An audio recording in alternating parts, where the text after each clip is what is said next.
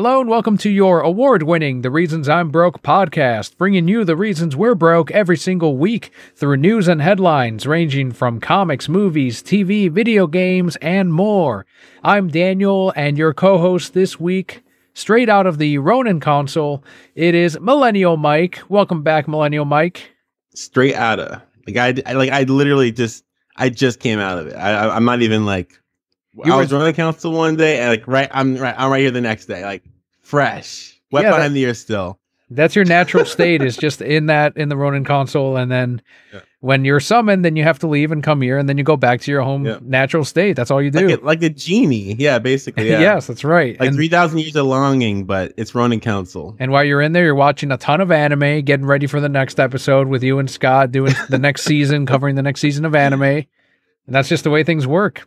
You know, every now and again you'll tweet. We're just chilling. Yeah. But if this is your very first episode, the way we format the show is we go through this week's news, then we end it with the Brokehead Block, which is what Millennial Mike and I have been up to, what's been making us broke, what we've been watching, reading since you last heard us. So let's jump right in and explore sector number 529.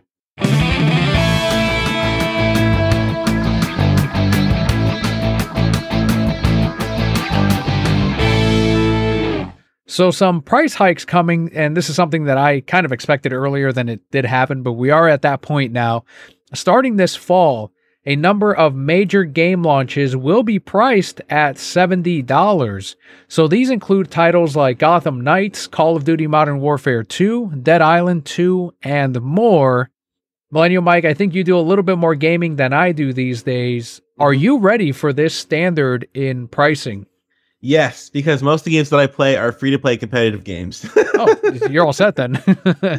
But you know what? I do have things to say about it. I mean, the first thing that you may think is, oh, this will not stand.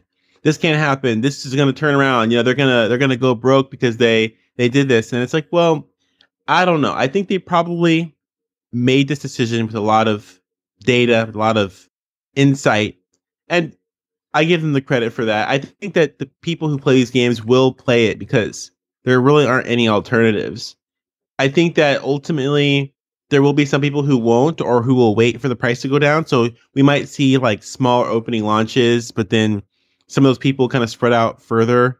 So I don't know. I think that it won't affect things massively, but I do think that in general, people will be forced to make decisions on, hey, like, you know, is the quality of this game? They're going to have to continue to put the quality out there if they want people to spend more money. Now, like games like Gotham Knights, I don't know, because like that game looked like crap. Yeah.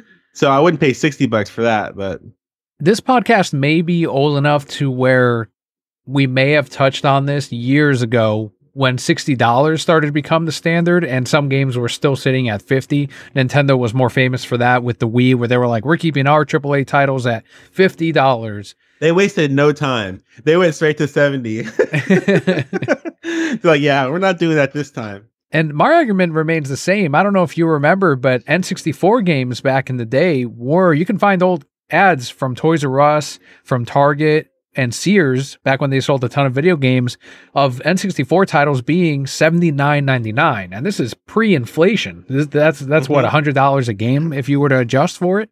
Yeah. So to me, it always seemed like games weren't keeping up with inflation, and we were always kind of getting a deal at $60, even especially $50. Perhaps. I would say maybe at that time, N64 was still pretty deep into the rise of gaming as far as like its popularity. I mean, obviously the GameCube was Nintendo's peak, so I was maybe that like because of they were going to expect the volume of people buying it to make up for the cost, right? So, it's a higher price. There are less people buying it, so we can get away with that. Now they're as popular has risen, like, you know, with the GameCube, for instance, and further consoles, and we know that the player base is there. We can price the game lower and know we're going to make back the difference. But I don't think N64 was so far removed, so different from further generations that would really be true. So I really can't make like a justification for that. But I don't know. I think ultimately the market will figure it out, probably. That's exactly what's going to happen. I think consumers will, over the couple of years, decide whether $70 is the new standard. They're okay with it. They're comfortable with that pricing. I also kind of want to touch on the fact that there's probably, correct me if I'm wrong, but there's probably less physical titles being printed now than there were back when the $60 standard was set 8 years ago or so. Which is another reason why this is bad. Well, could that drive the prices up then because there's less of them being printed? Everyone's going digital now. Everyone's going over to Game Pass where they know they're going to get this $70 game. For example, the amazing Microsoft Game Pass, it's probably the best deal in gaming right now, and it is available for both PC and Xbox. You sign up for that, and then you get AAA titles that are going to be $70, like the next Call of Duty, as soon as this deal goes through between Microsoft and Activision. And you can say, well, I could spend $70 and get the new Call of Duty, or I can get Game Pass, get Call of Duty, and a library of titles. That might also be one of the reasons why they're like, okay, it's driving these prices up. Got it. So what they're trying to do is they're trying to de-incentivize people making both physical purchases as well as owning the game even digitally. They want people to go completely to a streaming model to where they're just paying to stream the games temporarily while they have a streaming service. I think that is a part of it, yeah. Yeah, I'm never going to be for that totally. I mean, I think it's great that the option is there. I think that in general, the quality of games have gone down. So I think that people are still going to have issues and gamers are going to suffer ultimately just because of the lack of polish and the diminishing returns that people are getting as far as the quality of games. You know, like the AIs haven't gotten any smarter. Like, let's forget graphics. Like just AI, for instance, I don't think has gotten much smarter. I don't think they've made a lot of advances in that. And so like if you're trying to play like a game that's single player and you want to play it like competitively or dynamically with an AI, you're going to have a pretty crappy experience, and you're going to be able to cheese it pretty easily if you know what to do. So things like that haven't really improved, and yet they're driving the price up. I feel that that's not going to last for very long unless they start to justify it somehow. And I do think there are some other factors, such as the fact that gaming is so big now compared to how it was back in the N64 days, which means there's bigger studios involved. We know there's bigger companies involved, like Google and Amazon trying to get into this gaming space. So it has the attention. They know there's money there, which is probably rising the cost of people who work on these games. These studios are getting higher budgets, which means they are demanding more money. That money has to come from somewhere aside from an investment from these people like Microsoft or Google or Sony. Did you hear about the Stadia news? Because you just brought up Google, and I did a quick search of the show notes. I didn't notice Stadia, which is something that we could talk about. Yeah, let's touch on it, because they're now no longer involved in the gaming space as far as Stadia, right? Yeah, basically what I heard is that they were shutting down the servers or something to that effect, which is not surprising. I mean, Google software is all just a big psyop, you know. It's just a big like test, a big like social, you know, a social test or whatever, because it's like they don't ever keep anything around. They don't ever support anything long term. You can never expect it. They always come out with interesting ideas, and they're always the first ones to do it, but they never follow through. And that's just Google. So I'm really not surprised at all, although I am disappointed. I had heard a couple of things about Stadia, but I don't think our circle of friends, anyone owned one that I know of, or if they did, they didn't even talk about it.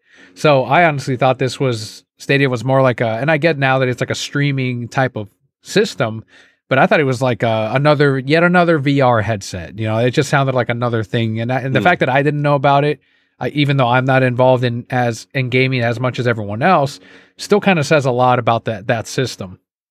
Just like everything else, Amazon has Luna, I think it's called. And then, of course, you have Xbox Game Pass. And NVIDIA has one called GeForce, which I've used before and works quite well. They've had it for a while. They were one of the early adopters in the streaming game kind of services.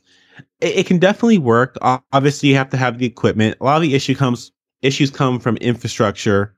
How many people and how many places have the proper equipment to make it legitimate and justifiable and viable, I should say. And I think that in general, it's not where we want it to be, but it's getting there. And I definitely think that people should be leading the way. So that way people are used to the idea by the time we get there. I mean, obviously it's going to be something that has to happen over time, but Google is just a disappointment. Like there's no excuse for them. They're just scrappy. Well, let us know on Twitter if you are ready for the $70 price tag, if you will miss Stadia, or if you're just a PC Game Pass guy that's like, that doesn't affect me any. I'm just going to keep doing my thing. I've got plenty of games to play, to catch up on. I know Scott has a library of games he's catching up on. So let us know online. GameStop is struggling, according to employees, to fulfill pre-orders for various new games, including major titles like NBA 2K23. First reported by Kotaku, the GameStop employees are noting that various system issues are leading to stores not having enough copies to give people that already paid for the games. So let's make that clear. It doesn't mean that GameStop, nor in this report does it say GameStop couldn't afford to fulfill its shipment of orders, and so they cut their orders down. It just says that there are system issues that have messed with their numbers as far as these games. Right now, GameStop employees are noted that the current solution is to just order them a copy of the game to send to the customer's house straight from the warehouse, but it's likely not intended to be a permanent solution just for now on these games. But that's a pretty big hit, because from my years at GameStop, I know people are not willing to wait for that game to arrive, even if you overnight it. They will say, hey, just cancel my pre-order and I'll just head on over to Target and pick up the game now. They will not wait because all their friends are talking about it. They're all playing, especially if it's something massive multiplayer like Call of Duty or Halo. So this looks like a pretty big setback for at least these current string of games that GameStop is trying to juggle with. Yeah. Yeah, I don't have good feelings about it. I mean, if I'm being charitable, this is helping along the transition to streaming only platforms, basically the supply chain issues, there's probably some legitimacy to it. And because of that legitimacy, you never know when these companies are playing into it and when they're not, and when they could be doing more and when they've conveniently choosing not to do more. In the end, it just sounds like there are too many people with incentives and then too many actual reasons for just physical games not to work, so it's really not surprising again. And the supply chain issues with the current state of international and foreign aren't going to get any better. So it's just going to get worse and worse until we are all in the metaverse playing games on our virtual, brain pass consoles or whatever, our neural links. There you go. That's it. Copyright it now. I think you're right. An industry like GameStop, even if you go into places like Best Buy, Target, you will see that their gaming sections and movie section, physical media section is shrinking. And that's something Scott and I noticed last year at Target, especially. Best Buy, you've been seeing that for several years on their movies and music. So these places are no longer target platforms for these companies anymore.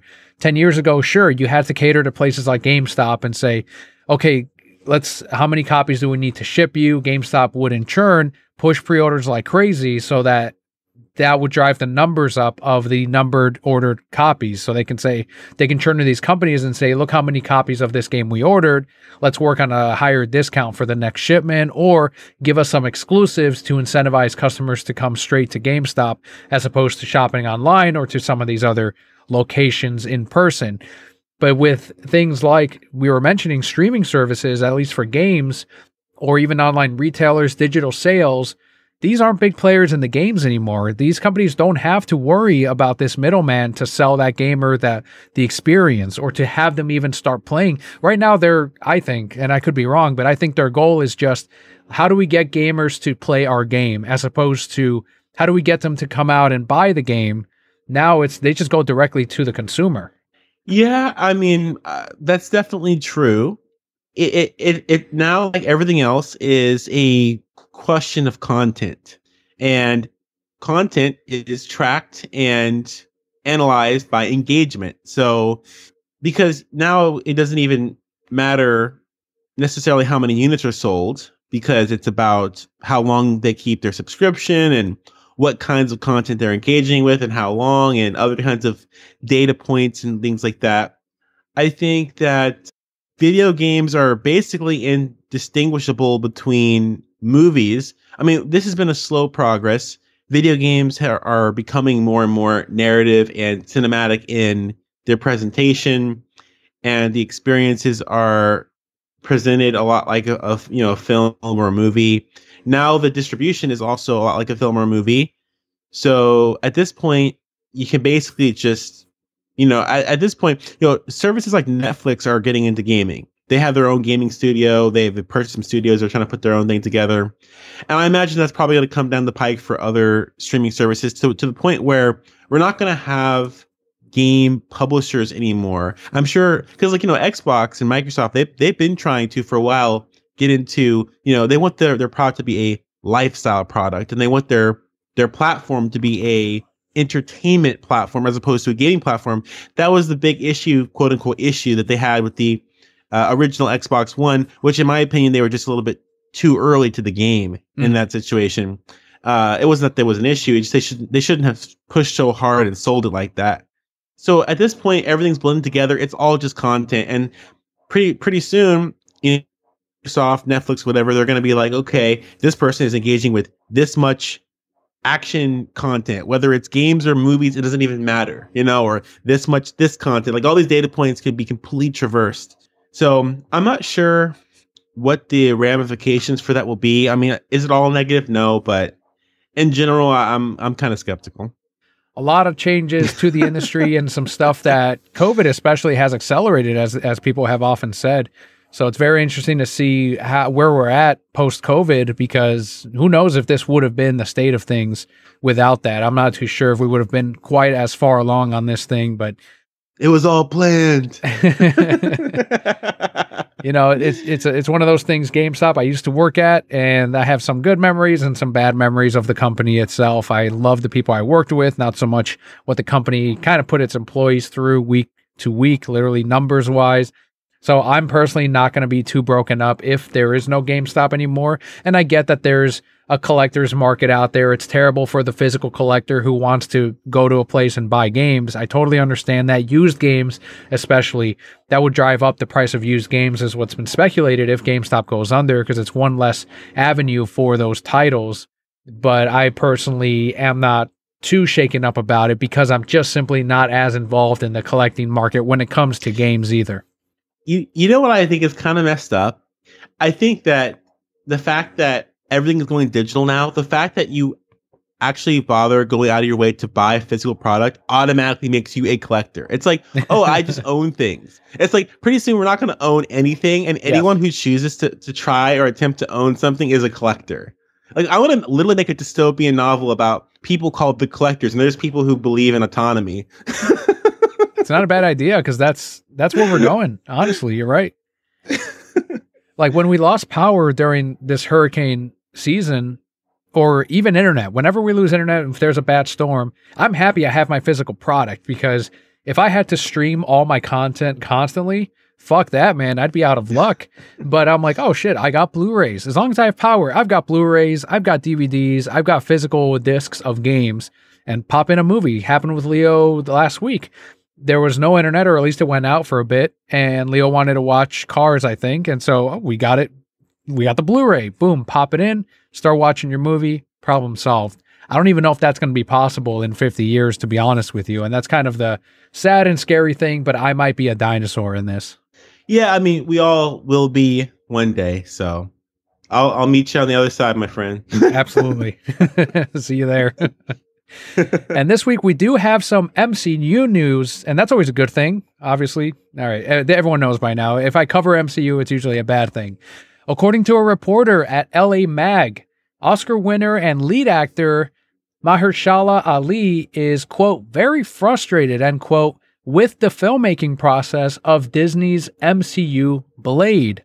Jeff Snyder, who is this reporter at LA Mag, said, quote, I'm told that the current Blade script is roughly 90 pages and features exactly 2 lackluster action sequences. Mahershala said to be very frustrated with the process. Feige said to be spread too thin, end quote. So some of the rumored changes are that the original director, who's no longer attached, they're looking for a director, even though pre-production's about to start. Not a big surprise there, but the original director wanted this to be an R-rated film, but mandates from Disney have removed any blood from the film to keep it at PG-13. Blade will supposedly also be fighting supernatural monsters rather than other vampires to avoid a higher movie rating. As I mentioned, principal photography is set to begin next month. Still no director, scheduled for release next year on November 3rd. I think this is pretty standard for MCU news. We've seen this with Ant-Man, we saw this with Doctor Strange 2, and now we're seeing it with Blade. Directors just leaving left and right. I'm trying to think about things that maybe we haven't thought about or we haven't brought up or considered. And lately I've been a little bit disillusioned. Well, not just lately, but I've been a little bit disillusioned and kind of just baffled by the idea of ratings, because ratings were always kind of like a way to allow parents to decide what their kids could watch. But even more specifically, it came into play, especially in the movie going era, where we would go to theaters, where the theaters would actually, they would kind of like, they would make the executive decision. They'd make the determination, like, hey, you're too young, you can't. And we're long past that point. Mm-hmm. There was a point where they stopped caring, and there was a point where streaming became a thing, and parents stopped caring, and now kids have access to it, and parents have access to it, and it doesn't really even matter. Like, ratings don't actually matter anymore. Now, I guess to some people and some demographics with certain values, maybe it does, but I think at large, it matters a lot less than it used to. And that's saying something, considering that ratings are, like, a PG-13 movie now would be R-rated, a few decades ago. Mm-hmm. So, like, let's say this whole, like, I wonder if this is what Disney's thinking, like, oh, we're trying to get this to PG-13. I wonder if they're trying to get to PG-13 or if they're trying to get the content to actually change. Because I've noticed that Disney makes changes to their content. They censor things that aren't actually necessary. They have nothing to do with, content or explicitness or whatever. Things that wouldn't necessarily get you to change the rating, like things that you could actually get away with in a PG-13 movie, they just choose not to do it. Like that one body in Winter Soldier, right? Where the eyes were opened or something and there was blood behind. I don't remember what it was, but they made that change, and that wouldn't have changed the rating. Right. And they do these kinds of things all the time, where they make changes and they censor things, even though it wouldn't actually change the rating. So what does that even mean? Like, why would you even do that? That's something that I can't quite wrap I have theories and whatever, but.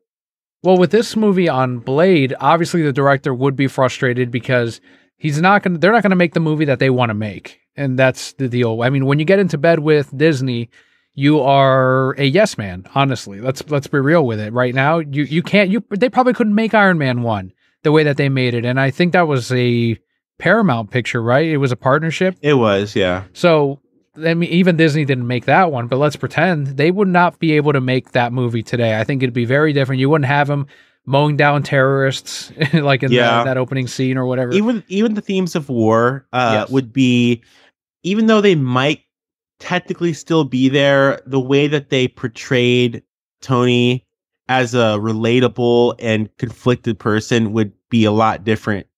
There'd be a lot more finger wagging, probably. Absolutely. And right now, that's what they're doing with Blade. They supposedly don't want blood in a Blade movie, which is probably an immediate R rating, under that impression that either, like you were saying, they're just making content changes based on their agenda, or they're still under that ancient mindset of higher ratings means lower box office. And even though we've had big hits like Joker, where R-rated movies can hit over $1 billion, Deadpool did extremely well, both of them. R-rated movies, Logan, same thing. But maybe they're still under that mindset that a lower rating means a higher box office. And it's not too far long ago that we saw Warner Brothers making the same changes over that supposed mindset that it needs to be PG-13. It needs to be under 2 hours long. It's all about the box office. And honestly, if I were a Blade fan, I mean, I'd be very disappointed at these changes. I probably would not be looking forward to the MCU's Blade. But I think that the general audience at large are going to be okay with whatever they put out, and I think they will come out for this Blade film. I don't know why. I don't know why. I think it's quite interesting how accepting most people are of getting watered down censored content. It is strange, you know, because I think maybe it has to do with the demographic. I mean, the issue I always face is like, okay, if most of these are adults, if the adults have kids and the adults are of the opinion that certain kinds of content is bad for their kids, and or they're very trusting of the MPAA system, they might go along with this, right? So if that's the major demographic for Blade, then I guess that's the reason why they're making this change, right? But or just MCU movies in general. But if the major demographic are, you know, fully grown 18 years or older adults with their own expendable income, why would they ever opt for something that's more watered down? You know, it doesn't make any sense. I mean, it's, you know, I don't know what that's all about. So, and I think that most people don't really care about artistic integrity. So No. from that standpoint, there's no one who cares about that. Yeah. No, and before we move on from Blade, since I did just bring up Deadpool, are you on the same boat with me that even though they're promising Deadpool is going to be just like the last two movies, Deadpool 3 is, do you think that isn't it? Yeah, it's a bald-faced lie. As a matter of fact, let me give someone a shout out here. It's her name's Mary. Yeah, I can't find her. She's like, it's like she has like a Batgirl logo right now, but she posts like different comic book related stuff, and she actually recently posted something on Twitter that basically said that, oh, here, Mary Loves Comics, at Comic Lover Mary with an I on Twitter. She's really cool. But she posted this snippet from like probably Variety or Heroic Hollywood or something like that. And the title says, Moon Knight marks a brutal shift in MCU's tone, says Kevin Feige. And she's like, that was a freaking lie. And it's like, it's true. And it's so funny because people defended it on that merit. And I was like, no, this is absolutely not going to be the case. And people were breaking down every little like screenshot, and they're like zooming it. Oh my God, there's blood on the street. Is it like, that's how desperate MCU fans are to like play in the grown-ups pool. They want to be recognized as like, oh, this is like serious, mature adult films just like anything else. But they don't want to just commit to the bit. So, well, for a lot of them, Moon Knight is an edgy, rough around the edges project because this is all they watch. Yeah. It doesn't change, and it'll be the same thing. Like, and you'll hear it from a lot of MCU diehards, like, oh, you know, like this is them, like, you know, they're moving in that direction. But that hasn't that been how it's always been with everything in the MCU? You watch one thing, and it's always like, oh, they're moving in X direction or Y direction. It's always about what could happen next. So we have like 25 plus movies or whatever, and we're still talking about what the direction that they're moving. Like, why can't we ever just have something here and now? It's always what's going to happen later.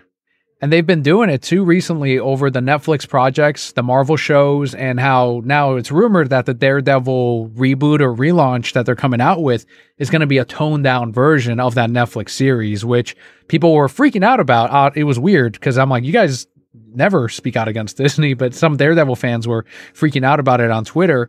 And I'm like, well, what'd you guys expect? Honestly, what'd you expect? Yeah. This isn't Netflix producing this anymore. Yeah, I do notice that actually Daredevil fans seem to be a little bit more honest from what I've noticed. Well, there's a bigger overlap there in fan bases. I notice a lot of Snyder fans are Daredevil fans. Right. Yeah. And even I'm kind of hard on Daredevil. Like, I like the show. I'm not going to pretend like I wasn't watching it and hyping it and tweeting about it when it came out, as it came out. I watched the first two seasons on the binge of both of them as soon as they came out. But looking back on it, I have criticisms, which I'm not going to go into now. But it wasn't as edgy as you guys thought it was. It was just, as a Snyder fan, we felt like it was our moral obligation to like support Daredevil because it was the only inkling that we would ever see Marvel characters that were legitimately adult oriented. And I guess that, and there was some truth to that. But if you look back at it, it really isn't as adult and I'm not talking about explicitness, but it really wasn't as adult as people were making out to be. But we can get into that at another episode or an Exiles Network episode or something. There you go. That's an idea right there. Yeah. We have some Kevin Smith news, as in an episode of Fat Man Beyond, he shared a rough outline of some of his upcoming events that are going to be at his newly purchased movie theater from when he was growing up. I believe it's in Jersey. Included screenings and Q&As with George R.R. Martin, the Russo brothers, and Zack Snyder. So in the episode, he mentioned... One of these things is not like the other. Absolutely. I was like, well, how'd you get Zach on there? But then I remembered that he and Zach showed him the bat suit before it was publicly revealed. And I remember Kevin talking about that on Fat Man Beyond and how he couldn't say, it was called Fat Man on Batman back then, and how he couldn't say what it was, but it was from an old comic book. And now we know it's a Dark Knight Returns suit. But in the episode, he talks about how he texted Zach and asked him if this is still his number. And he said, yes, it is. And he's like, hey, would you like to come and do a screening or a commentary and a Q&A afterward? And it's like, yeah, sure. And Kevin's like, okay, what would you like to screen? I think Kevin might have suggested Army of the Dead or something like that. And Zach came back with, why don't we screen that movie that didn't come out in theaters? And that was all he said. So they're going to screen the Snyder Cut at a future time. He did not give us a month for Zach's screening, but that might be the first, I don't know if it is, but that might be the first time that we get the Snyder Cut on the big screen, theatrical. I think. Yes. I think that there were some people putting it, like, this is as official as I think it's going to get, because it's kind of like promoted by the filmmaker himself. But I think there were actually some theaters that were streaming it. Yeah, I think there were some private IMAX screenings that, because there are some theaters that you can buy out the theater and put whatever movie you want on. And I think some fans did that. I remember seeing people buying tickets for fan private screenings on Twitter. Yeah, it was none of it was official. Different. Right. Yeah, and he's involved, and it's a screening, and maybe, I don't think it's a commentary, but a screening and then a Q&A.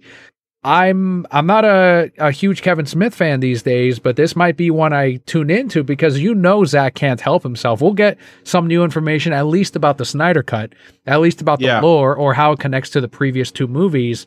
And maybe he'll get asked about the future and he'll leave it vague, or maybe we'll get something out of it. But for that, I did get a little bit excited, because that might be the next point at which we get some more, gas in our tanks, at least for me. Oh, for sure. Yeah, absolutely. Yeah, you get fed, Yeah, I think so too. I would definitely check it out. I mean, I showed up for Teen Titans Go. Hell yeah. So I'm absolutely going to show up for this. I mean, yeah, there's no doubt. All right. I also noticed that Mark Bernardin, who's not a Zach fan, his reaction was just deadpan when he was announcing that. I'm like, yeah, fuck you, Mark. I don't know who that is. But that's funny. That's his co-host. Yeah, and he's also a Star Trek writer now. He's on Star Trek Discovery, I think. Oh, wow. He's the reason I stopped listening to his show. Oh boy.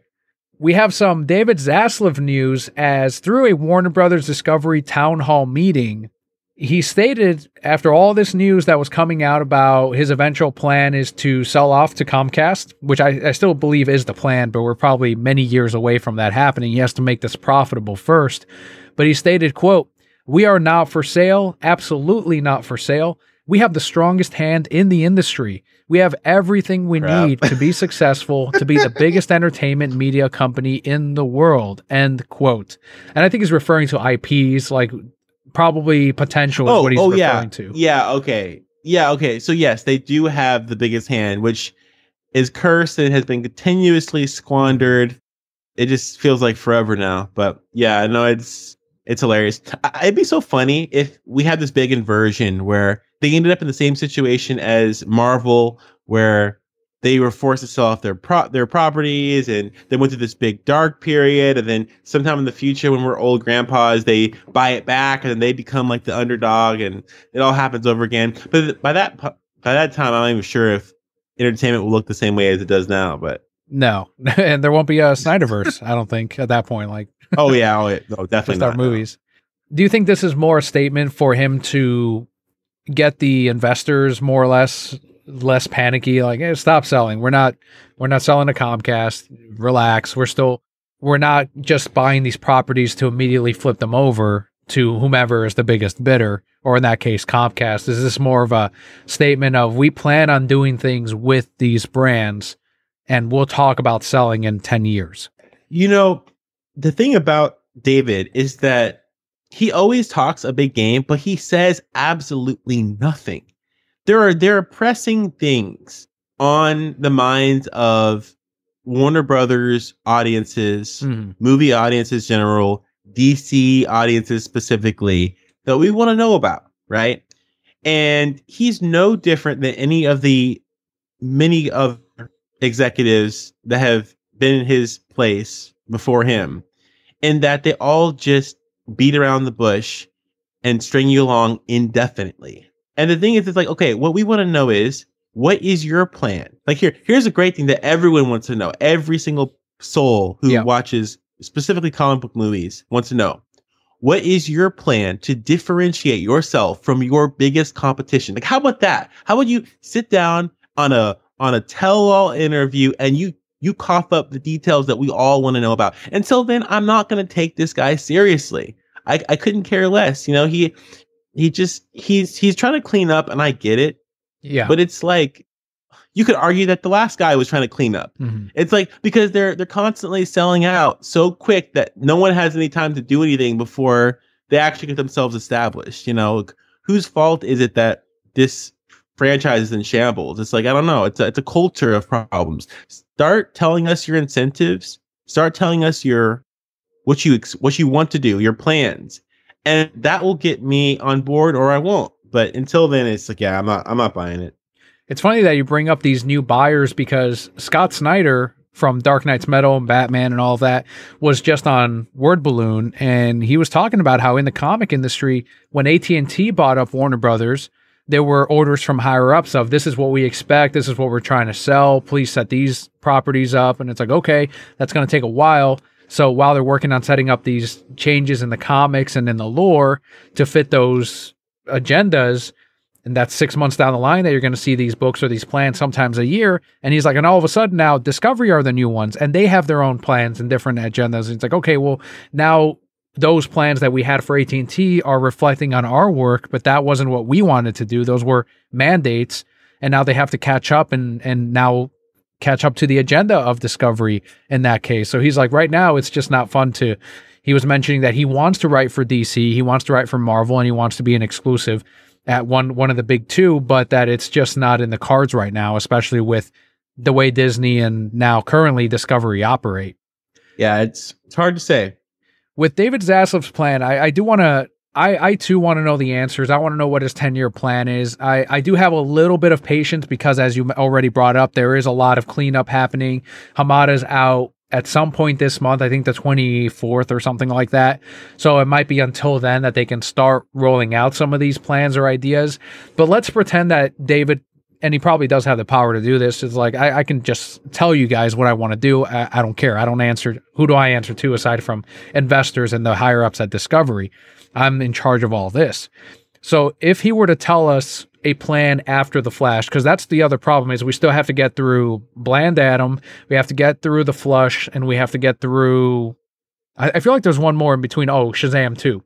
So we still have to get through those three, which are still Hamadaverse movies, as much as people want to pretend that, no, they're being fixed, they're being altered to be into the Snyderverse. So that's his plan, is to continue the Snyderverse with or without Zack. So it's a good thing, and we need to support these things. That's bullshit, and you've heard it from me on here several times. But let's say that is what's happening. If he were to, what would be the pros and cons to him saying, after Flash, we do plan on bringing Zack back? Would that negatively impact the current movies? Would that positively impact the current movies? Does he want to capitalize on these releases first before he talks about his 10-year plan? You're asking some good questions that we actually, like, no one's talking about these things. Like, it's always, anyway. I would say this, before I even get to the answer to that, there is a third option that I would actually consider, right? A world where he says no. We will not continue the Snyderverse definitively, right? However, with as much fervor and as much definitiveness as he says that, he also says that we will not chase after and tug on the coattails of Disney. Okay? If he said, we are going to differentiate ourselves to be a alternative option from Disney and what they're doing, and he meant it as much as he means that, hey, we're not going to renew the Snyderverse, I would take my licks. I would, I would mourn, but I would have some confidence, because the problem is that I feel like a lot of what has happened with Snyder from the beginning has been very tied into the whole culture that started with the Avengers and the MCU, and it's all been tied in. And now we have, MCU's Feige's goons in our lots and stuff like that, I think if he can put his foot down, like, hey, I want to make product for these demographics, and I'm going to commit to that, and I want, and I'm not going to do this 4-quadrant, like, action comedy bullcrap, spiel that Disney keeps on recycling, then I think that's something that we should. I'm not going to wait for it, but in the event that it does happen, if that were under that criteria, I would be willing to accept it. Now, to answer your first question is, if he said, hey, I'm doing the Snyderverse thing, would it negatively or positively impact it? I think it won't have any more of a negative impact than their current plan has had. I don't think that it would. I think it all comes down to how they market it, how they sell the idea, and how committed they are to sticking it through. That's what I think that it really matters. I tried to play the scenario too, and based on what people say on Twitter, based on how we've reacted as a fan base, or at least the ones that have been there since BVS and whatnot, of these little boycotts or wars or whatever you want to call them. And if he were to say, yeah, we're bringing Zach back and it's going to be at some point in the future, I know there would be a good amount of Snyder fans that would come out for these movies again. The boycott would be over. Okay, fine. I'll watch Black Adam out of morbid curiosity, or I'm a DC fan at the end of the day, and I would have watched this anyway if all of this wasn't happening. Yeah. So I think that the box office would be higher for these films. I know I don't know if I can say I would go and watch these myself, but I wouldn't be fighting them as much. I wouldn't be making fun of The Rock as much as I am, or any of these other people, or the Pattinson movies. I would be like, okay, well, I'm getting my thing later. I don't care. Like, it's cool. Yeah. Like, we're cool. Well, this is the thing, right? I think that at the end of the day, I think that people who watch the DC movies as they are, I don't think that they are concerned about the movies they're getting being, like, Snyder poses no threat to those movies. You know what I'm trying to say? Like for instance, Black Adam, that movie has no identity at all. No. So if you're watching that movie, you're simply watching it because it exists. I'm sure there are Marvel and DC fans that are watching that movie and who are planning to watch the movie, and they're just gonna, they're gonna have something to talk about on Twitter the next day, and they're gonna do that for whatever comes out. So there's no harm in having Snyder come back. I mean, it's not like, oh no, it's like, if Snyder comes back, then I'm not going to get any more Black Adams. It's like, no one's saying that. No one even thinks that. They're not concerned, but we are concerned that the more Black Adams we get, the less likely there is to be a Snyder verse. So I think that it disproportionately behooves us to make sure that we get Snyder back into his rightful place. And maybe some of that too is all of this cost cutting, which we are going to talk about as our final portion of the news in a little bit, but the cost cutting that's happening right now, I think because of that, they're not putting in numbers yet for some projects past Blue Beetle, I think is the last or most recent one, or maybe Wonder Woman 3, even though they said that was happening, whatever. Constantine 2. There's a couple of these projects, but as far as like the films that are a part of his 10-year plan that he talked about, he wanted a universe that's connected. And that was one of the things that he had mentioned. Maybe some of that won't come about until the quarter's up, maybe until Hamada's gone. But I think the last question I do want to ask you, and I think that you and I lie in the same path of, we're not going to see anything just because it's DC. We also look at the quality of who's involved in these things. But for me personally, like, people are saying, okay, why are you boycotting these movies anymore? Aside from Zach's not back, because Hamada's gone, and I've seen this on Twitter, we're chasing ghosts or fighting ghosts is what they're saying. And what's your response to that, if you are at all still involved in non-interest or in any kind of boycott with some of these DC movies? Yeah. Well, I mean, I'm genuinely not interested in Black Adam. I haven't been watching a lot of movies, perhaps movies that I should be watching. And of those movies, Black Adam is not one of them. So that's not even on my radar. Now, in regards to with the whole Zack Snyder thing, like let's say that Black Adam is good. It's a good movie. By whatever measure you want to say a movie could be good. I'm not gonna qualify that right now. But let's say it's a good movie. Would I watch it is the question. And the answer is no. Because the criteria was always to bring Zach back. It's not, oh, we want good movies. It's funny how a lot of DC fans that I know who are my mutuals, who are on my timeline, who talk to me, and I respect. But it's funny how a lot of them have pivoted from, oh, we want Zach back to, oh, we want good movies. We just want good movies. Like, you hear that all the time. Yeah, like we all don't want good movies, you know? But the criteria was that we were trying to get Zach back. So in order to follow up with that, the boycott is saying, hey, if you don't bring Zach back, then we will not give you no money. Mm-hmm. Simple as that, you know? Yep. So it's like, do you want Zach back or not? It's actually that simple. And by watching these movies, you're saying that you don't care if he comes back. Right.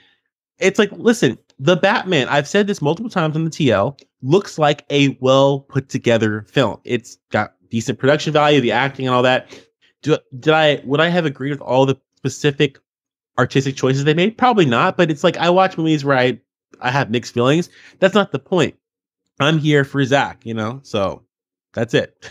Well, we still got a few weeks before the end of October. We may be watching the Pattinson movie if they restore the Snyderverse this month. Yeah, was it this month or this year? Yeah, I don't remember. I made like a dare or a bet or whatever behind the scenes that I would watch it under a certain very specific criteria that favors me very much because absolutely. Yeah. I think I shared it with Sam or one of my coworkers, and he was like, "Oh, you got this locked down. You're not going to be watching no Batman." Yeah, we got that. We hedged our bets quite well. But our final news story here follows along with Crunchyroll, which I know you're a subscriber of. The following shows have been removed from Adult Swim's website as part of the Warner Brothers Discovery merger. So these include Blade Runner Black Lotus, Fina Pirate Princess, Laser Wolf, Shenmue the Animation, and Tigtone.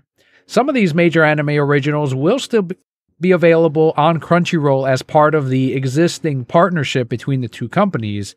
But are you at all affected by some of these changes and removals? And do you think that this means they will next be off of Crunchyroll when that contract expires? I doubt it. I think the way that it works is Adult Swim went into business with Crunchyroll to kind of like cross promote. But I think that these are actually Crunchyroll exclusives. You know, okay. I did watch Black Lotus. I watched Fena. I watched Shinmu the Animation. I didn't watch Laser Wolf or Tigtone. I don't know what those are. But because they've always done this kind of thing where like Adult Swim and Crunchyroll, where they've had kind of like a co-ownership. But I don't think that Adult Swim relinquishing the rights means that Crunchyroll is going to relinquish the rights. You know, because it is an exclusive. Like, what is it? Is it if Adult Swim is relinquishing their streaming rights and it's an Adult Swim content, like imagine Adult Swim content only being Crunchyroll and it's exclusive to Adult Swim. Like that doesn't make sense. So I don't know. I mean, I don't actually know the specific legality behind it, but that's why I was confused because I saw Black Lotus on HBO Max, but if it's a Crunchyroll exclusive, then are you saying that they own the rights to then sell these streaming rights to places like HBO Max, even though it's left pocket or right pocket? But will it at default, will it still be a Crunchyroll animation? Well, HBO made a deal with Crunchyroll. So that's the reason why the content is on there. It's on HBO. Got it. It's because they made a deal with Crunchyroll, and Crunchyroll is owned by AT&T, right? So no, Adult Swim is kind of like a marketing deal. It's not the same. Like there's no, it's kind of strange. Like for instance, there's a new show coming out called it's by Junji Ito, Uzumaki. It's a horror anime coming out soon, where it's also exclusive to Crunchyroll and Adult Swim. and it'll be coming out soon. But I don't know. I don't know why Adult Swim would be getting rid of it. I do know that they don't have a massive collection of anime. I just know that every once in a while they get into a deal with Crunchyroll where they kind of cross promote their stuff. But Crunchyroll always keeps everything, you know. Have you been as worried? I know Scott's talked about this on our meetups, but have you been as worried about some of the cutbacks that have been happening at Warner Brothers Discovery as far as animation is concerned? My concern is that all of these animations are streaming exclusives. It doesn't have to do with the cutbacks specifically. I mean, we're already in dog duty right now. Yeah. You know, it's already like to the point, like these are just the things that we should have come to expect. I would say not necessarily. Also, I don't have HBO Max. I do have Crunchyroll, and everything that you can watch will pretty much be on there. So the things that I'm most concerned about is moves that Crunchyroll are making. Now, I will say that there is something to be said about other streaming platforms like Netflix and whatnot, who are also doing quite a good job with their own exclusives. One of them, which we'll talk about later. But I think that, like Scott, they should start releasing these physically so that way we can own them. But I don't think that will happen. No, they want you to get that sub. Right. Well, there you have it, everyone. A lot of movement in the industry, behind the scenes especially, and still to me, very fascinating how with the things that come out of this merger, both good and bad. And with stuff even like Disney, like this Blade thing, I'm on the sidelines eating popcorn like this is hilarious to me. Yeah, it's pretty much we've been new, you know. Yeah. Yeah. Let's head into the final portion of today's podcast, the Bro Kept Block, what Millennial Mike and I have been up to since you last heard us. So first I want to highlight a Patreon comment from Adrian C., who commented on last week's episode and said, quote, "I am not a Deadpool fan either. I saw the first film. It was all right. I wasn't in a hurry for Deadpool 2. Still haven't seen it. With Game of Thrones, never seen it. Don't plan on it. If a series ending made me mad, I want nothing to do with that series. For example, I used to be a fan of the series Supernatural, but the way they ended my favorite character 2 episodes before the finale, I was pissed and just never watched the final episode. Now they have a prequel coming and I'm not planning on watching it. Good podcast, guys." End quote. So just wanted to share that bit of feedback because, as you mentioned earlier, that feeds us. It puts gas in my tank. Yeah, absolutely. Thank you, Adrian. Thank you. And you mentioned some of the originals with Netflix. Cyberpunk Edge Runners. It is one that I'm on episode 6, I want to say, of the 10-episode series. I immediately hit you up on Discord and said, yeah, I think you'll like this series if you haven't seen it yet. And you had already talked about how much you enjoyed it. So I talked about it last week and how I said that I'm not really the demographic for the show, but people are loving it. And I do want to hear your thoughts on it since I know you enjoyed it quite a bit. Right. I really did enjoy it. Recently, I was on Renegade Pop Culture Podcast with, a few of my friends that we can, maybe plug that later on. But I talked a little bit about it. Actually, not as much as I would have liked to, but the show is really good. One of the things that I think is worthy of talking about is how people are comparing it to Arcane, which is also not Dan's demographic. What a weird thing to compare it to. Well, not necessarily. They're both adult-oriented animations that touch on, so they're video game adaptations. Sure. Adult-oriented adaptations, and they both have mostly English spoken like an English spoken soundtrack. So it kind of has that sort of same vibe. They're both kind of dystopian in a lot of ways. One's more steampunk, the other one is cyberpunk. So there's some things to be made. They're both limited series, so the length is about the same. 9 episodes for an hour a piece. This one is 10 episodes for 30 minutes, 40 minutes a piece. So Arcane's a little bit longer, but yeah, no, they're similar in a lot of ways. So I would say that but they're not similar in the most important ways, in that this is good, but Arcane is like actually pushing it's elevating the yes. It's elevating the the platform, the medium for sure. This is a really, if you ever seen Trigger animation, like Kill la Kill or Gurren Lagann, that kind of. I'm hearing that fans of that studio have watched this and gone, okay, this is what I expect. Exactly. It's very much what you expect, which is greatness. I mean, like, let's not get it twisted. Trigger is amazing animation, and you like them because of this very, very reason. But it's not like, and it was good. It was probably actually one of their better animations. I saw, Brand New Animal. I watched a little bit of Kill la Kill. I wasn't a big fan of it. And Gurren Lagann was their first kind of project. It was right before they split. They used to be called a company called Gainax, and then part of them split off to become Trigger. So some people put Gurren Lagann in the Trigger camp, although Gurren Lagann is literally better than anything that Trigger has ever done. So I don't even put them in the same camp. And Trigger's pretty good, but Gurren Lagann was a masterpiece. So, but yeah, no, really great show. I don't know what to say without spoiling it. It's pretty short. There's not like, from my personal perspective, the show is not like, it's not dense.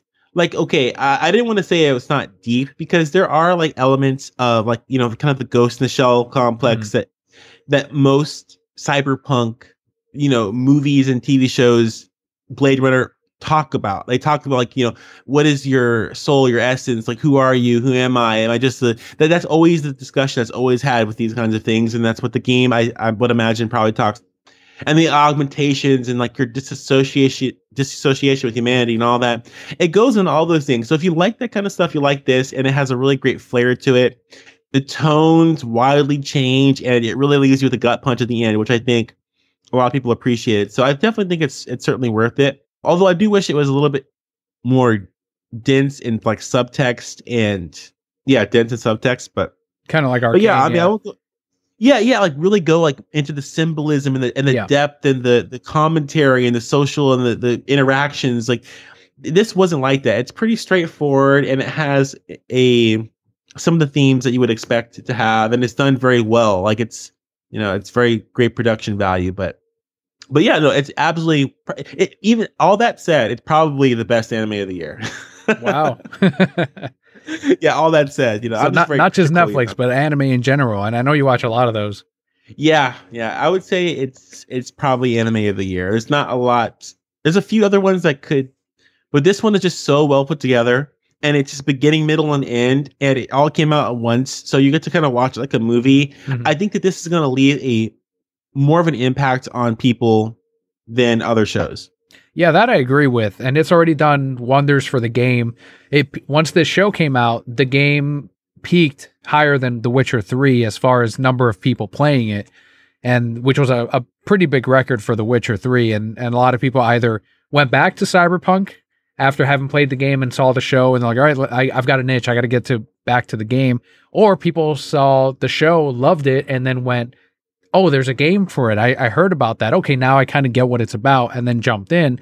The companies were smart enough in which they have since put in an update where there are elements from the show now in the game. You can get some content like street clothes or whatever that match some of these characters, and I think there's some locations from the show specifically that are now in the game. So they're doing some smart things here. They were pretty quick about it. Whether or not it was planned, I don't know. I'm sure it was. Yeah. And they it paid off for them that the show was as big as it was. So good on them for at least bringing some more attention to the game, which I know was suffering quite a bit from its debut, at least. Yeah. You know what's kind of funny, if you have some time still? It's fun because I was thinking about playing the game after watching it, but then I thought about it. I'm like, no, it's like I'm not actually interested in playing that game. but now you can be an edge runner. Well, yeah, that's the thing. It's like, your lizard brain is kind of like, ooh, it's like, I like cyberpunk game, I like cyberpunk show. It's like content you consume, but it's like, no, the game actually doesn't interest me. And the same thing with Arcane. It's like, and that's the thing I like about Arcane, and it's the thing I like about this, is that it's almost as though, because the animation doesn't represent the game, that's why the animation is good. It's like, it's not just, you can't take a video game and make it into a good show. You have to make a good show and you loosely based on some of the themes of the video game. Exactly. And it's so good that people who like the game will also like this just independently. You don't have to play the game to like either or. And a lot of people will be like marketed into playing the game, and maybe some of those people who would have liked the game anyway will find a game that now they are getting to play that they like. But for many of us who would never have played that game are still not going to play it.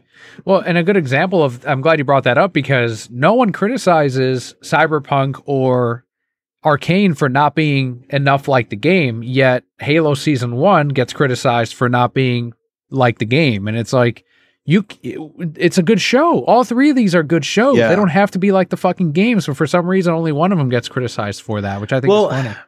I will say this. Arcane is leagues above Edge Runners, right? And Edge Runners is leagues above Halo. Listen, I liked Halo. We talked about this. Yeah.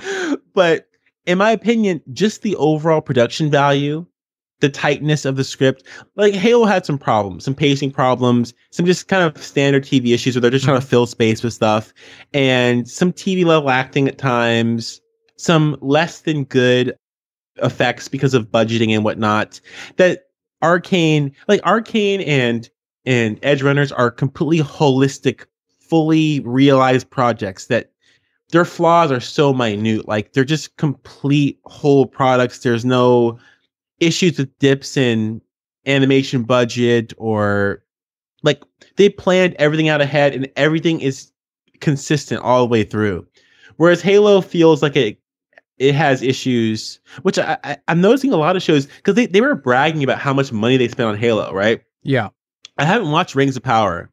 Tell me if I'm rambling. I don't want to put you over. No, you're good.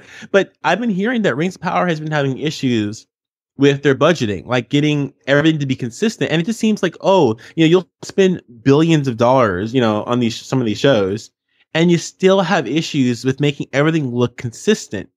And you still have issues with TV level acting and just droning on for time and stuff. It's like, listen, you could have planned all this out ahead of time. I don't get why that's still an issue. So when you have shows like Arcane and Edge Runners, which are just like paced perfectly, and it's just one experience, and you consume it, and it's like, wow, that was just, the whole thing was great. It just, Halo actually does look kind of bad, like, compared to it. But even still, it's still better than a lot of the ilk that we see on streaming platforms now. Yeah, and all the things you brought up that might be fair criticisms for Halo are still not the things being said about Halo. They're still saying, well, it's not enough like the game. Yeah. That's true. Well, there you go. A strong recommendation from Millennial Mike on Cyberpunk Edge Runners if you, for some reason, haven't seen it. And I will say, I will finish off this season or this series. It sounded like there might not be a season 2 from what you were saying about the ending. But if it's successful enough, they can make up something with a new character, unless they obliterated the world, which even then you can do. Or instead of doing Joker 2 with everything, you can just make another project in the spirit of Edge Runners, Like, I'm so tired of sequels, man. Ugh. Hey, we got to make more money, man. Okay, then let's cancel Arcane Season 2. Let's go ahead and do that. Well, I mean, Edge Runners came to an end, like, I don't know. Yeah, it sounds like it's more of an ending. No, you caught me. You caught me. I'll take that. I'll take it to the chin. Well, I'll finish it, and maybe I'll see what you're saying after I do, because I am that interested, at least in this one.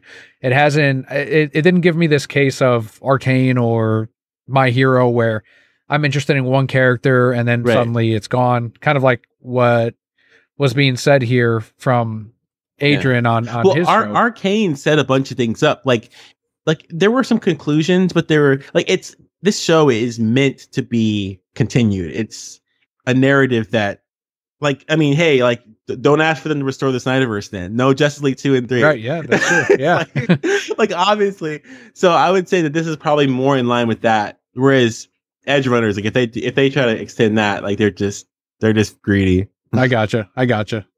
Well, cool, man. Before we go into some of the podcast topics or the podcast awards and the Hurricane, because now I'm on the other side of it, please touch on some of the other things that you have been watching or have been doing? You mentioned another podcast or even some stuff that you've got coming up with Scott even. You know what? I haven't got to talk about this yet with really anyone, so I'll use this opportunity. Digimon Survive. So if any of you guys have heard Digimon Survive, it's basically this half tactical, half visual novel Digimon game. And as we all know, Digimon games are either completely in the gutter or they're actually pretty good. Like I heard Cyber Sleuth was pretty good, although that wasn't the one that I picked up. I picked up this one, and it's kind of terrible. Now, the tactics of this game, if you guys are interested or if you've seen it before, the tactics of the game, standard kind of top down, kind of corner above, down grid layout. You can move this far, you can attack this far, kind of board game style thing. It's great, but there's not really a lot of that in there. And I was actually personally defending this game before it came out, before I played it, on the merit that I was really interested in a Digimon game full of stakes where the decisions that you make can ultimately have an impact on all your characters to the point where they can actually be killed from the story, which, as far as I know, although I haven't gotten to that point yet, can still happen. And it was serious. It was dramatic. It was a visual novel. I was like defending it. I'm like, hey, if this game ends up being like that, and it's a story-driven game, that's fine. And if to top all that off, it adds some actually cool tactic combat, then I was like, we're in for a treat. But ultimately, what it is some decent tactic combat, pretty standard run-of-the-mill tactics combat with some terrible, I mean, just straight down, just garbaggio dialogue. I mean, just AI generated trash. Oh shit! Like, I mean, it's really, really frustrating, and I expect that Digimon represent themselves better, especially with all the accusations from the Pokemon fans being levied against us. We need better games to stand up. You're not doing a lot for me here. But it's just like, to give you an example, it's like one person does or says something about what not even about something that they're doing or has happened, but something that they're going to do. So it's usually like, oh, we need to find this person. They've been taken. They're lost. Oh yeah. Like, oh, she must be so scared. It's like, oh, come on guys. We have to get it together.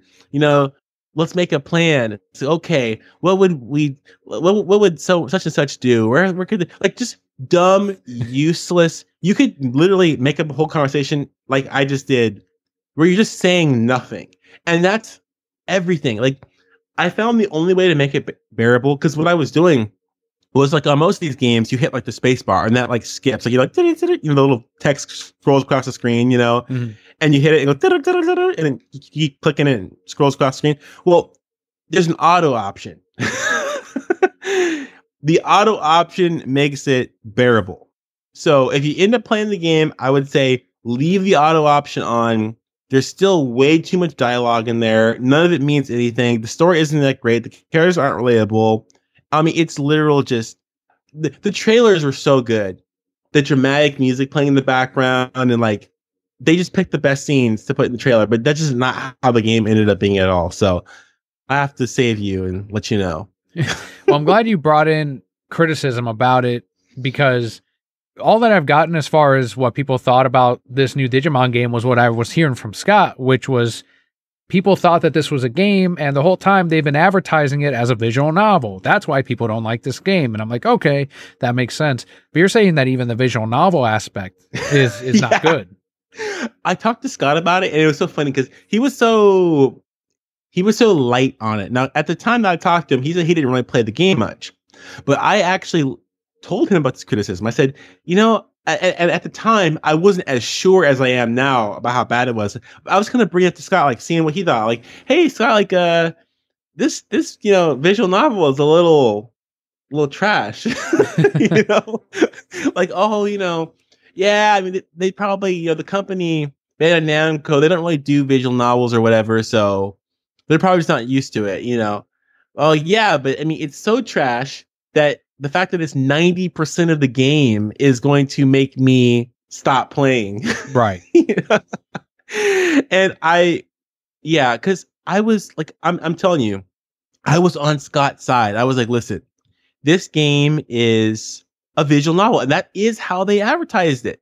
And I was definitely defending it on that merit, but it's complete trash. I hadn't played a lot of visual novels, and there haven't been very many good ones that I played. Check out Steins Gate if you haven't checked out one. That should be like anyone's first visual novel, but yeah, this was just terrible. So yeah, no one's gonna play it. Yeah, it's so sad. It kills me. I like Digimon. Right, and that's something Scott was saying too. He's like, if this doesn't succeed, not only will they not do more in this style at least, but that might jeopardize future Digimon games. Yeah, I mean they definitely will know why people aren't playing it, because it's just kind of like, I mean, who knows? The company could take the wrong thing from it, but everyone's like, oh, we don't want visual novels, so they're never gonna make a visual novel ever again, right? Probably, which is like, maybe it's for the best, or they should just get a different studio. But I don't know how it works with Digimon, where like, I don't know if they like hire different studios to do different projects. Like the Pokemon company, they have like different companies that do the games, right? Yeah, they definitely do. So, and you can notice it when they do some of the mainline games, and it's like, okay, this was definitely not done by Game Freak. It was done by someone else, and you can tell. Right. But they seem to have some kind of quality of standard, though, where even though it's different, I know Scott really doesn't like Legends Arceus, but there's a lot of people that did, and that was done by a different studio.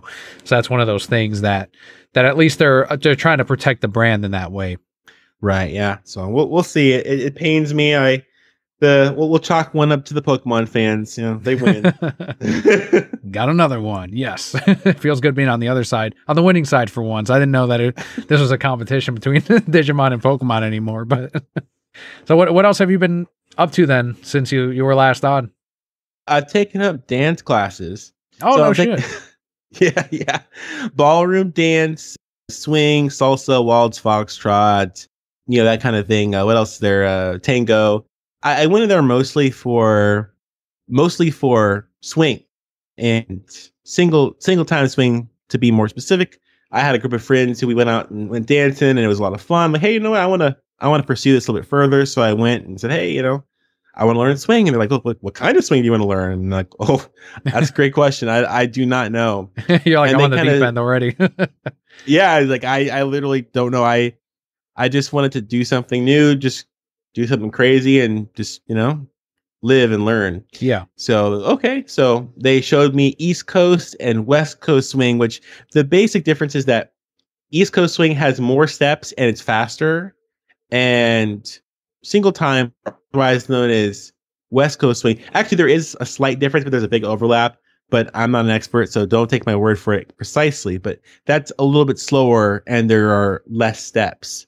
So it's pretty cool though, but very, very fun, and it's great.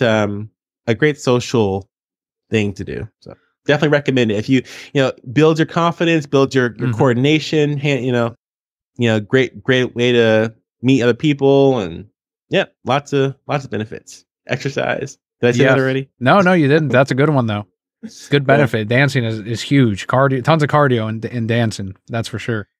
Okay, so there's something called smooth form. So like on dances like the waltz, what you're going to do is you're going to hold as a leader, you're going to hold your hand, and it's almost going to be up to your eye level. Okay.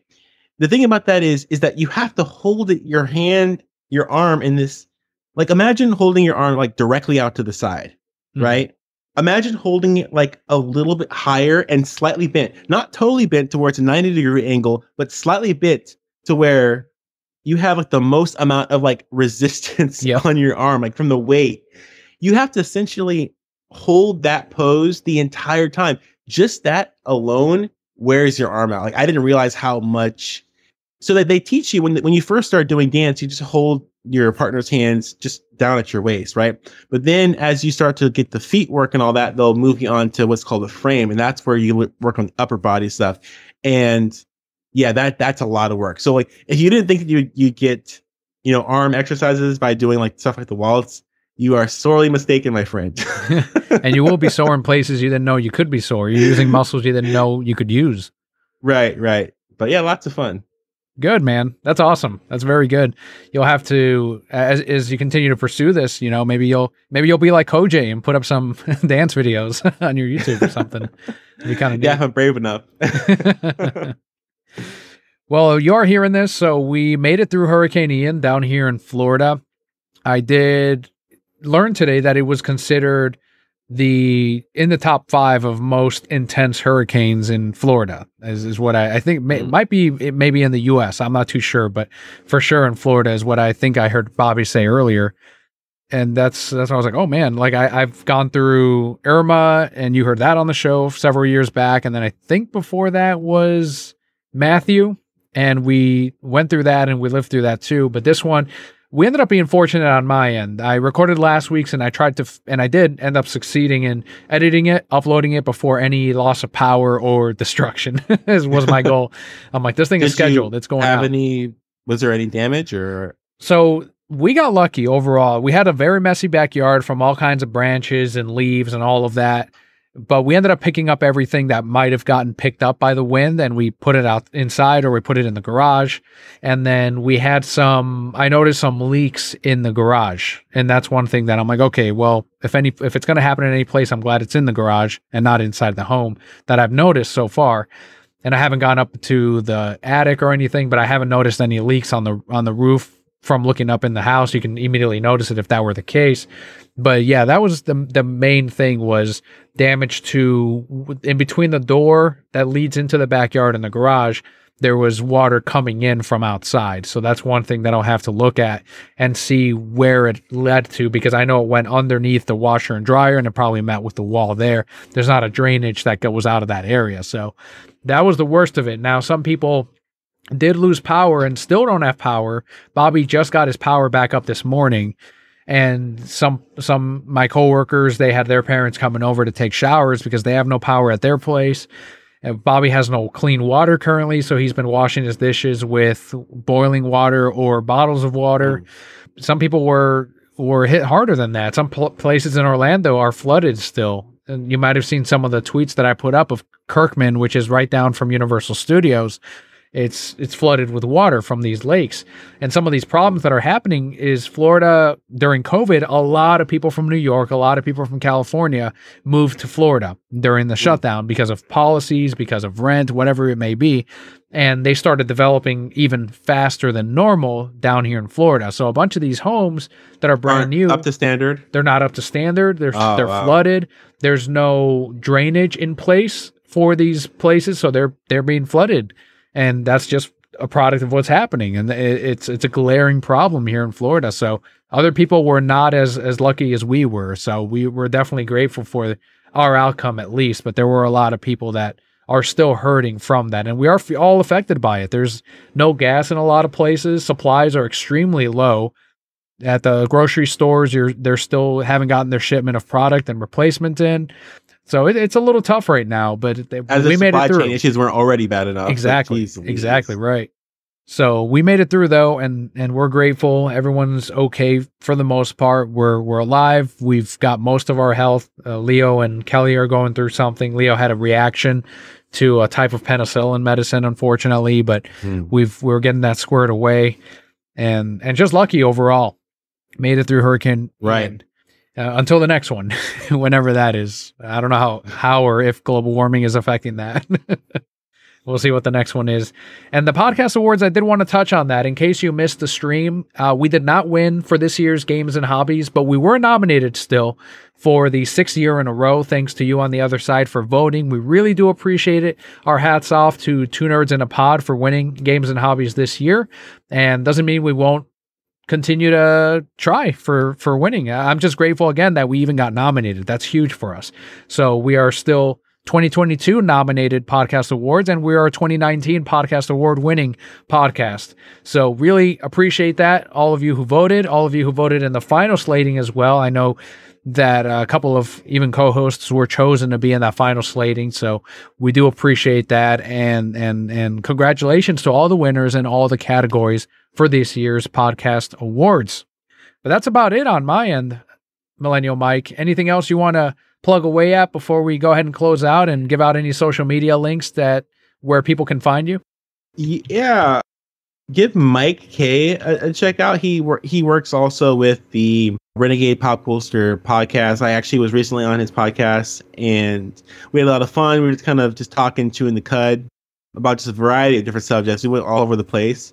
He's been a mutual of mine on Twitter, but it was really great to meet him and talk to him for the first time. And that's one of the things that I love about podcasting, just getting to meet different people. So definitely check him out. He's at Captain K.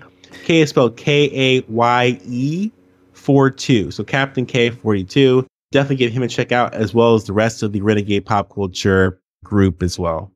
There you go. I'm gonna keep this civil. Those guys don't like me. Oh, really? Yeah. I didn't even know that you had anything to do with them. Oh yeah. Well, that's probably how you know them, because I used to talk and promote them. One of their guys on there was a subscriber at my comic shop. And then I came to learn because he told me about his podcast. I'm like, oh, I do podcasts too. And so we exchanged information, and I listened to their show and he listened to mine, and we kind of continued communication, connected on Twitter. I connected with his co-hosts. And then that's probably where you may have seen some, like a retweet that I might have given. And that's kind of how a lot of us meet, honestly, is through mutuals.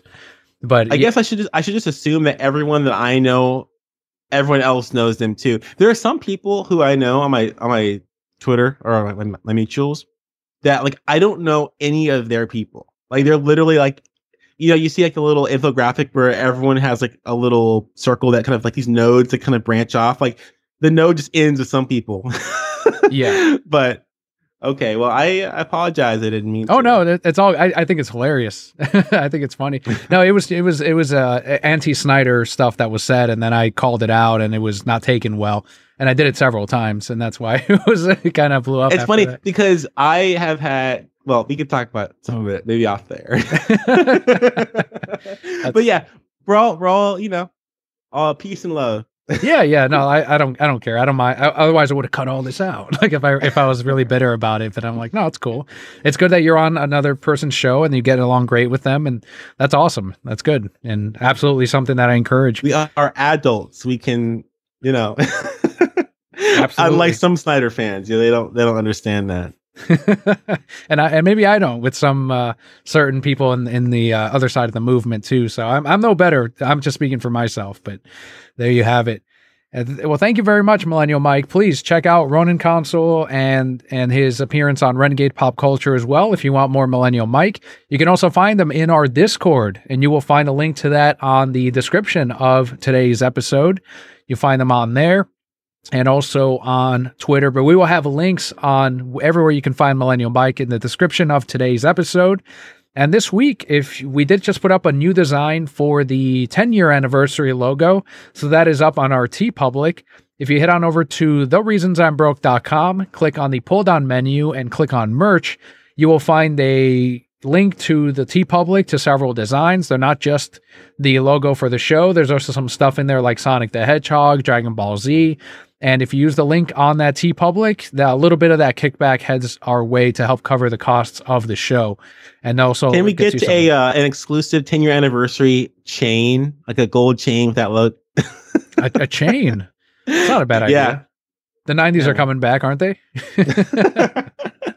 Sure, why not? Kelly pointed out that at Party City, we are now so old that 90s are a costume at Party City. You've made it. Yes. You're over the hill now. Yeah, we're dust. But thank you once again for joining us. I've been Daniel with your co-host Millennial Mike, and Brokehead Core. All will be well.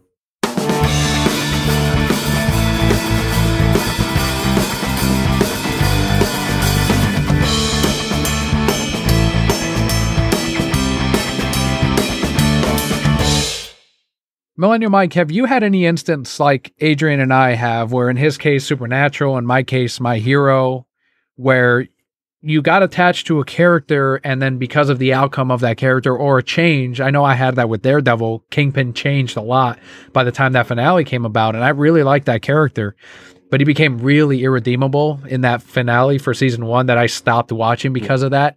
Have you had an instance like that as you've seen anime or a TV show where a character gets killed off or changed and you completely stop the show? No, probably not. I mean, typically I kind of have a good idea of what I'm going to like before I go in. And if something crazy happens with a certain character, I mean, like, I'm not typically going to watch a show that goes on so long that like the ratings are going to affect it usually. Cause I don't typically like those shows. So like if I'm watching a show, they're like, you know what, we need to switch things up. We need to do something crazy so that way people keep watching. Well, that usually doesn't happen in the shows that I watch. So I'd probably say no. I typically prefer more self-contained stuff. But if something crazy happens and changes, if it's self-contained, if they do a good job with it, I would say they probably plan everything out to where it naturally hits that spot, and then by the time the end comes, it makes sense why it all happened. So I don't know. I don't think so, but maybe I'll let you know if I can think of something later. So even anime, you finished any anime you've started? Have you completely seen it to the end? I know, Scott, yeah. you sometimes drop some seasons, don't you? Typically our drops are pretty scarce, and the ones that we drop usually are just they're kind of crappy. Like, they're not really that good. I wouldn't say it has so much to do with like, oh, they killed the character off, or they made one particular decision. Like, oh, this show was great. It was pumping, and then all of a sudden they turn this character evil or whatever, and now I don't like it. It's usually something else, like, oh, the show was never good, and now I just can't stand it. Well, your time is coming, Millennial Mike. There'll be a time. Yeah, it'll happen.